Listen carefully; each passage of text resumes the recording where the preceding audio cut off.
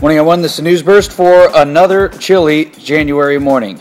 It is Thursday. Wake-up temperature in Waukesha, 1. Milwaukee has 4 degrees to get you started today. Here are the wind chills. Waukesha, minus 15, minus 12 in Milwaukee. I can see you. It's pointed this way.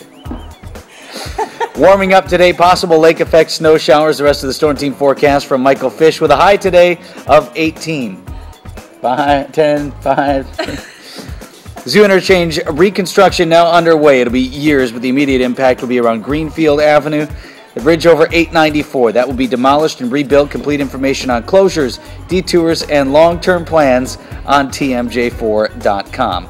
The entire project expected to cost in the neighborhood of $2 billion. Now, much of that is federal money, but there are a lot of projects we need to do in the state of Wisconsin. So how do we pay for it? Well, the legislature will debate the suggestion to raise the gas tax, the driver's license fee, and registration fees. You already had Republican Robin Vos dipping his toe in the water, considering revisiting toll roads.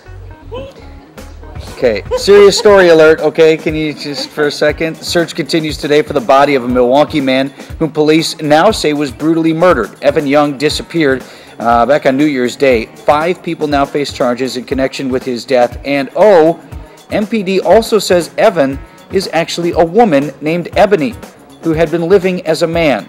Expect more details from MPD in a news conference later today. Packers behaving badly. Running back Cedric Benson has several pending court cases against him. Faces 2 violations for letting his dogs run loose. Dogs accused of mauling a couple of calves on a farm in Manitowoc County. Benson also charged with 2 traffic offenses, one for speeding, the other for driving without a license. Where's your driver's license, man?